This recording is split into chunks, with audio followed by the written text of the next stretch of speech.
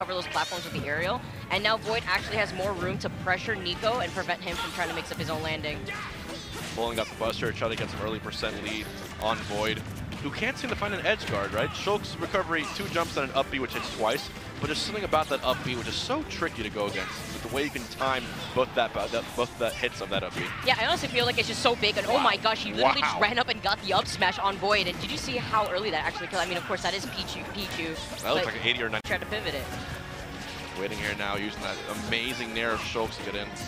And this is you can see exactly why a lot of people consider Shulk's to be a top 10 character, even higher. Just the amount of options he has in the air, in combination with Minato arts he chooses. Oh, he actually he held down right there to go through the ledge again, trying to get a similar situation. Oh, no way, Nico! Changed everything right there. That's why you saw him switch to Smash so close to the blast zone when Void was getting edge guarded. That completely changed the pace for him. You are reminded of how light Pichu is when you get hit by a move with such knockback like the Smash Minato art. If you're that close to the ledge, you are dead. We saw what happened when the Buzz got hit by that up tilt with Smash Art, and you know, Olimar isn't a heavy character whatsoever, also a light character like Pichu, and honestly just not surprised whatsoever if that fair connected and actually killed Pichu so close to the blast zone. What's shocking too is that these two have played each other again, and that is it. Void is out of Thunder Smash 2 at 7th place. Oh, wow. That was... Mixing in Nikita, didn't get that forward tilt, and now waiting neutral. Ooh, risky forward air, but he found 3. And the fact that he fell with the first one it allowed him to get 2 more after that, allowed him to get back onto the platform and just sneak into. This is the damage that he needs. Larry, the footstool! I was so scared that was going to be an up air. He's at 160. He's at 160. He got him exactly to 160, put him down, and sent him up to the heavens, taking that game 1. Very good play from Salem. I mean, he actually blows up the C4 right before he's able to be in its own hitbox, kind of illuminating his own drop when he comes down the back here. Okay. Oh, trying to cost up on the dash attack. He's going for these empty raw nairs and they're not working too well for him. And that actually might have cost him the kill! Oh! That was perfect from Larry. The jump into down air, seeing that Salem was going to recover below the ledge a little bit, he knew he could overextend and just... Huge lead mid-game, and then it was ultimately Larry that clutched it out. But just like before, Salem potentially finding himself on his last game of the Invitational. Salem sticking to Snake, knowing that, again, I feel like with the lead that he's had, he's been doing overall a good job versus Larry, but I feel like he's getting angsty, especially trying to close out stocks. Throw 3 easy jabs. Oh, bazooka! And that's exactly what we were scared of because we know how low that move. Still not dying. I could just imagine how peeving this could possibly be for Larry, just not able to get the kill on Salem. Yeah. I mean, he's living to 162. He's got rage on his side. He just took 12% from that Nikita. There's a reflector that we were talking about coming up from Larry. Because even if you're down, but it's still last stock each, there's still hope, right? It's just you not getting hit for an entire period. But right now, if you're going to trade, that's going to cost you the set against Snake. Congrats to Salem to move along, and Larry Lur going out at 7th place alongside. Will that kill at 114? It doesn't. Snake's too heavy. No, he works out way too much, man. Those games actually coming in clutch, and the up tilt. Imagine another one. Wait, the down throw. Is that killing? Nikita. This is an opportunity right here. Oh, this got real close, real quick. Oh, the C4 is by the ledge. Oh my! Oh my! MVD is a genius. That was phenomenal. You know, Evans back down. The forwarder's not going to finish it. Oh, so close. We're going to see a back air. No, we try to see an attempt on the down air instead. MVD making it back to the stage. Center stage now, center control. Oh, he goes for the run up until up tilt. I respect it. Okay, forwarder missing. Side tilt, still not going to kill. No, this is not Pichu. Wait. Oh, he goes so down for the down air. What? He went SD? Really low. I don't There was no back here. ESAM's at 70 before I can even say his name. And MVD still somehow finds his way in the beautiful land of Lilac Cruz. And you see how he was able to pull out the grenade just in case ESAM was going to try to contest him so high up in the air. Kind of like a back-off situation. But oh no! I low-key almost thought that grenade saved him, but obviously no. It did quite the opposite, I think. Yeah, definitely added up to that knockback. But a trade for both players. It's just such a mountain to climb right now for ESAM. And unfortunately for Pikachu, doesn't really have a confirm. Oh, the grenade helping him get back into the stage. Smart stuff from MVD. He doesn't have a confirm up of 160, but MVD does with a 171, using that ratio's advantage, and takes out ESAM in a very close set. MVD, just like Thunder Smash 1, has found himself in winners finals of the event. He seems to power up if that up B actually clanks with Dabuz. Oh, what a grab from Dabuz. Beautiful stuff. Still one more chance for Dark Wizzy, and now he has to make sure does not get too close to Dabuz, otherwise it will be his game. Oh, you see, he's just trying to defend these Pikmin off of him. Now it's only a matter of time. Oh, wait. Calls out the jump. That's a kill! Yes, it was angled upwards. It was angled upwards. Dark. Oh, you see Dark Wizzy's getting a little greedy with these smash attacks. Oh my gosh, we've seen this exact same situation. This is the third time now, and it's ended only one way. He rolled into it. A back throw. He got rid of the purple Pikmin. Oh, jeez. What the? Oh, the Mars smash! Dude! Oh, Dark Wizzy with a clean 3-0 over Dabuz, sending Dabuz to loser's side. That was absolutely incredible. Not just a win, not just a decisive win, a 3-0. Oh, in that moment that it hit. Alrighty. I see a quick jolt into a potential side tilt. Looking for the edge guard again. Still not a single down B to connect. Well, he uses a quick attack actually to just get close onto Salem, goes for the jab instead. Oh, but the forward smash connecting amazingly, but Snake is a heavy boy. He is at 111%. But the down air, I mean, if one doesn't work, I'm going to make sure I pressure you hard enough off stage to make sure I get this game. Very obscure option there from Salem to go there. Nair, despite Isam actually just throwing something right in front of him. Hey, he's still finding these nairs, these small hits bit by bit. 77 now. Oh, dash attack that.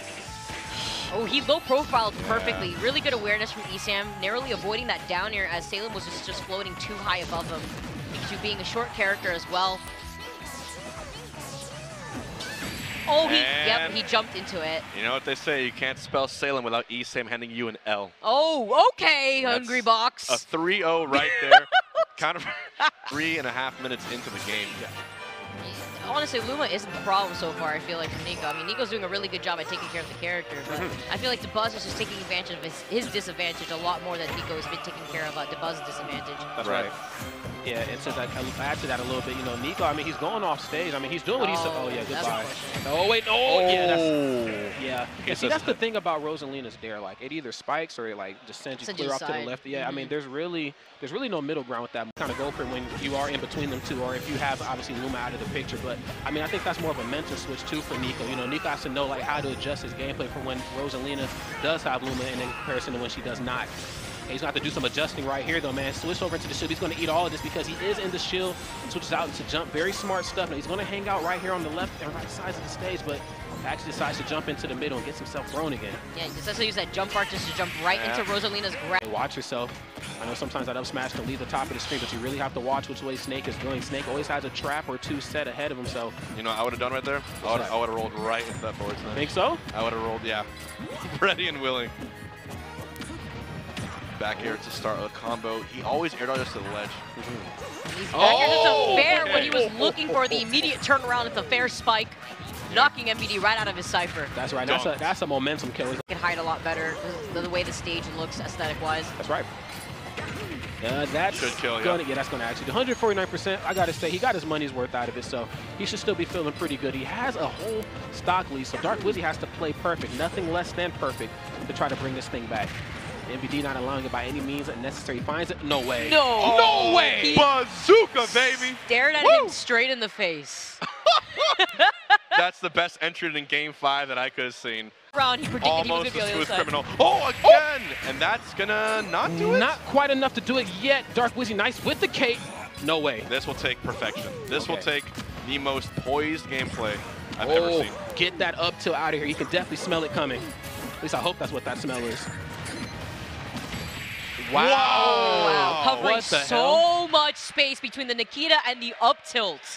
MVD now, once again, the story of Thunder find him. Pikachu being one of those very high skill cap characters, in my opinion, you usually don't see a lot of like pick up and go from Pikachu. It's usually like, oh, hey, this person that's been playing Pikachu for over 5 years is doing really well with Pikachu. It's just such a hard character. There's so many different up B angles. It's very combo orientated, and if you're not clean, it's your Pikachu gonna get rocked. Yeah, if you're anything less than clean, you're dirty. I mean, let's just be. Oh my God! But speaking of dirty, there is the downer from above, and I love that. Kind of taking a page out of the Buzz's book. I mean, he's been doing that to pretty much every. Did not go into the up smash or maybe even down smash, damage just opted for the grab there, but nonetheless, Esam still in position. Finally, the quick or the dash attack hits the mark. Yeah, and a bit of a fake out there too. Kind of looked like he did a pivot dash. Yeah, he definitely dashed to the left and then dashed back into the right. That's right. That was some really good stuff. Now right here, Esam has to play so perfect, so pristine, so clean, but it doesn't even matter. Pikachu sent off to the Pokemon Center. Liquid the Buzz is a madman right here. And he's bringing it all the way home off this ledge trap. Can he get the down air?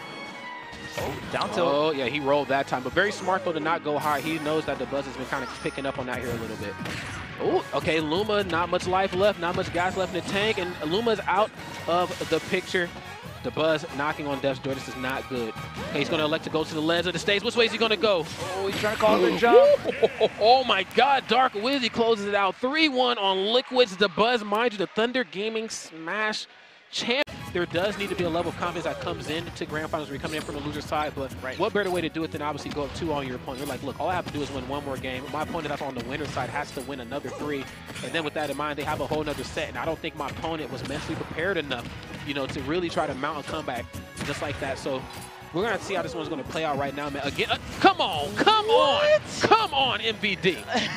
That's the second time I think Wizzy has fallen into that. Too high, it was still enough to obviously close it out, but yeah, and I think in a different universe where the percents might have been a little bit lower, MVD still could have survived that one, but that's okay though, man. Survivability or not, he still has this very small but very strong lead though.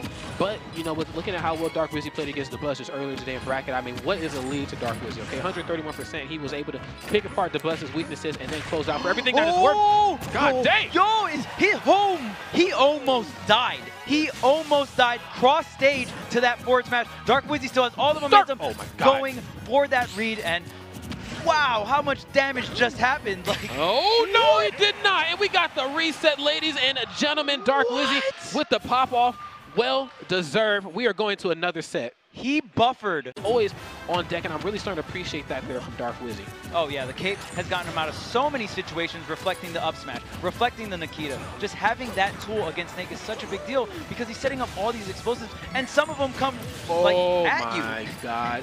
But Trap Master MVD is back in the building, and I'm liking this, but I don't know how much I like it though, man. What? Wow. Angled up forward smash. That's the second time we've seen that coming out from Dark Wizzy. The anti is it to its fullest extent. We've seen it at early percents too, where he'll go for like a grab, then you'll see the combo finish kind of with the downer. Or sometimes we've seen him just use it where he's catching air dodges. I mean, it's a multi-hit move. You're not going to be able to outmaneuver all the hits in that attack. So, oh, okay, no punish on the dash attack, but that's because he had a grenade in hand.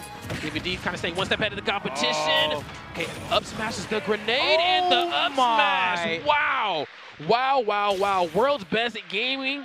For a reason, MVD going up another game right here. Was prepared. Now he's got 2 stocks to 1, and he's still racking up this damage. That's right here, and it's not stopping anytime soon. Dark Wizzy certainly knocking on death's door. Okay, now he's going to land right here. Gets it between him and the grenade. Very scary stuff, but there needs to be a level of fearlessness fighting against Snake. So let him know that you don't mind those grenades, I guess. Oh, ooh, wait a minute. Ladies and gentlemen, that's going to do it with the pop-off. World's best gaming. MVD takes first place, Thunder Smash Gaming #2.